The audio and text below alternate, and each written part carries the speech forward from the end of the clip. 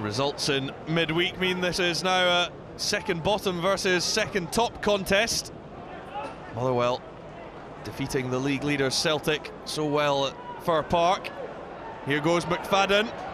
Oh, the break of the ball makes its way to Michael Higdon. He's lethal from that sort of range.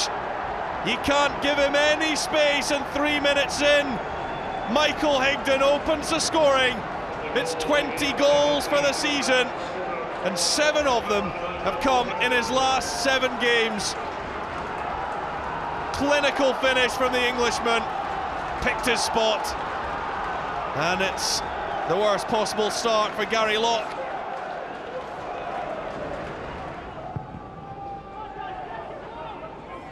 Up goes Higdon, won it well. Oyama onto Nicky Law, good save, it comes back to Law. Oh, and it's gone in.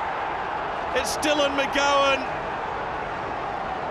That one is an own goal. Nicky Law will celebrate, but there's no doubt about it.